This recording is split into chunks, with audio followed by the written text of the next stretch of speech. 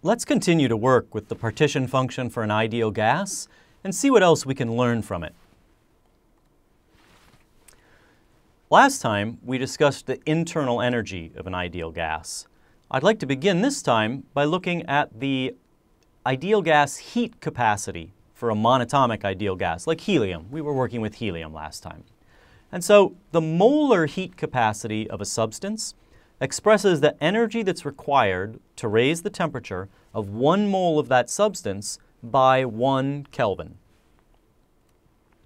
And another way to think about that is multiplication of the molar heat capacity by a measured temperature change. So I have a thermometer and a mole of my substance, and I look at how much the temperature goes up. If I multiply the molar heat capacity by that temperature change, I will know how much energy had to be put in to get that change, because the molar heat capacity is how much is needed for 1 degree. So I multiply by how many degrees it is, and there I have it. So let's pause for a moment and make sure that's clear, and then we'll come back. So now that you're comfortable that molar heat capacity is in units of energy per Kelvin, let's consider that we can express that as a derivative. So the molar heat capacity at constant volume in particular, so molar because there's a bar over the top, that's what a bar means, a molar quantity, just as we did molar volume early in the course, V bar. And constant volume here, because that's a variable we are holding constant within our ensemble, is equal to the partial derivative of the internal energy, so here's the energy units in the numerator, with respect to temperature. So here's the temperature units in the denominator, holding volume constant, so just the same V subscript on each of these two terms. So from our prior work, on the other hand, we know that the partial derivative of the molar internal energy, is equal to the partial derivative of the expectation value of the energy, right? That statistical mechanical concept is equivalent to the classical thermodynamic concept. So I can replace it, and we computed in the last video that for a mole worth of substance, that value of the expectation value is 3/2 RT.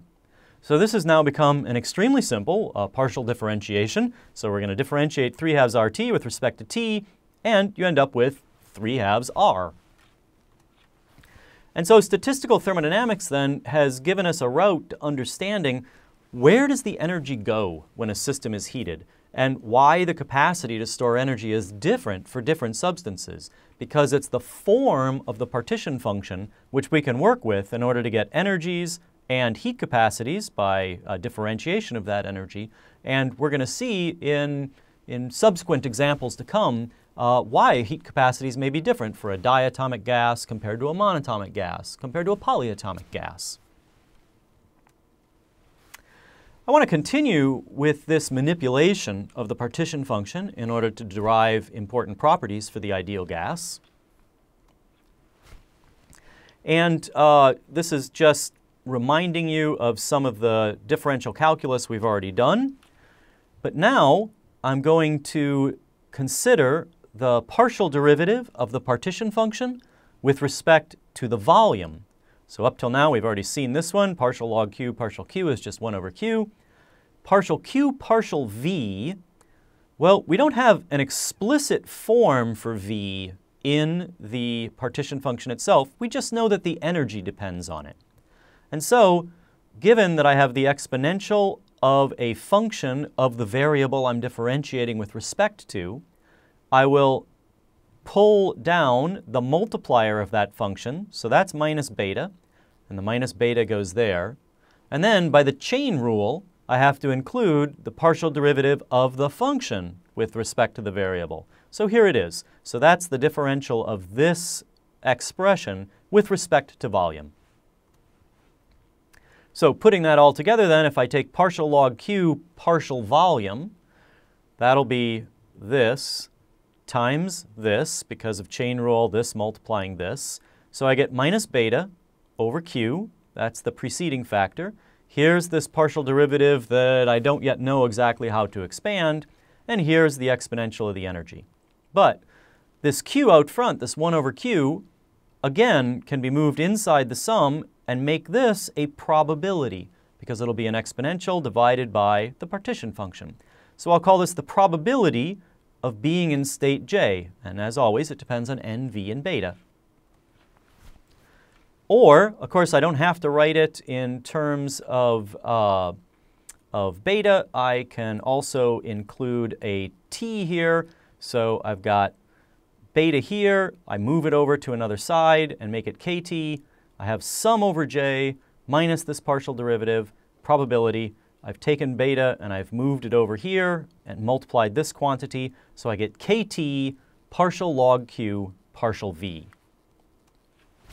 Right, I want to continue to work with that equation for just a moment, so I've just reproduced it at the top of this slide. So again, mostly I'm interested in understanding the utility of the partition function this week, something we will derive in the future, but for right now I ask you to just accept on faith, is that pressure is minus the partial derivative of energy with respect to volume for fixed number of particles.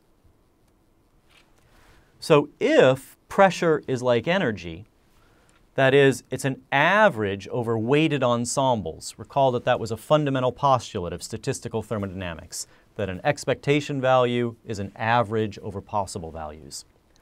If that's true, that the observed pressure is probability-weighted possible pressures, well, I can replace this pressure with this expression, minus partial E, partial V. Here's my probability, and that's what I have up here. All right, so I'll just equate it to what it also is. It says that the pressure I ought to observe is kT partial log Q partial V. All right, so something we've derived by manipulating the equations. And now let me go back to my partition function for the ideal monatomic gas, helium, that we were talking about.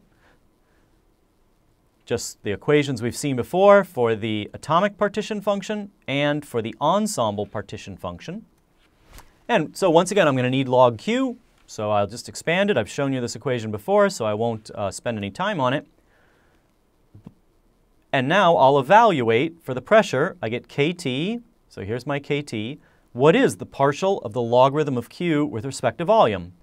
This term doesn't depend on volume, this term doesn't depend on volume, this term doesn't depend on volume. Ah, here's a term that depends on volume. Well, partial log V with respect to V will be 1 over V. It's multiplied times N, so I'll get N over V, and that doesn't depend on volume. So I'm all done with that. So I have pressure equals kT N over V. And if N is Avogadro's number, if I'm using a mole of particles, then N over V becomes the molar volume, and N, the Avogadro's number times Boltzmann constant, is the universal gas constant. So I get R, and I have P equals RT over molar volume. All right, and so I've just I've dropped my little expectation value brackets to imply observation. So the observed pressure is equal to RT divided by molar volume. Well, that's the ideal gas equation of state. We've actually derived the ideal gas equation of state from thermodynamic relationships of pressure, energy, volume, and partition function, given certain partition functions for a monatomic ideal gas. So a tremendously powerful result. So what's the big picture so far? The partition function encompasses all possible states of an ensemble. Thermodynamic functions can be computed from the partition function, a central one being the internal energy.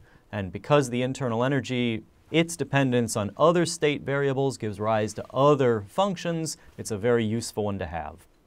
For simple partition functions, that is like the ones I've so far told you are valid for helium and that we will derive in the future, the relevant calculations are actually terribly straightforward. That was not difficult calculus we did of that logarithm.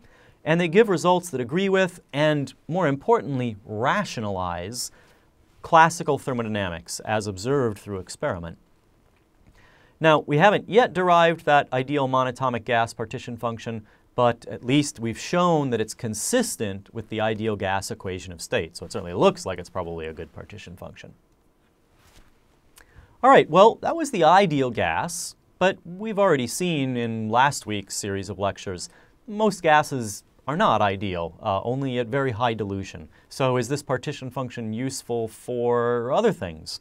Well, next, actually, let's take a look at the van der Waals equation of state and see if there is a way to relate it to a certain partition function.